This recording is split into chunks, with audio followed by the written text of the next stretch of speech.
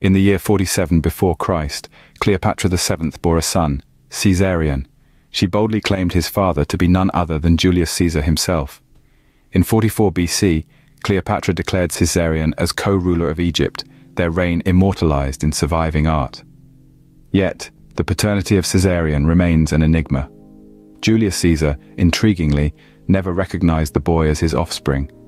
Even Gaius Oppius, a close confidant of Caesar, penned a pamphlet refuting Caesarion's alleged lineage. Fast forward to 30 BC, Cleopatra, alongside Mark Antony, was defeated by Octavian, and Cleopatra VII died by suicide. Caesarion was killed not long after that. With neither Julius Caesar's nor Caesarion's remains in existence, the mystery of Caesarion's true fatherhood is likely to remain just that, a mystery. 2,000 years later, we are still captivated by this ancient riddle,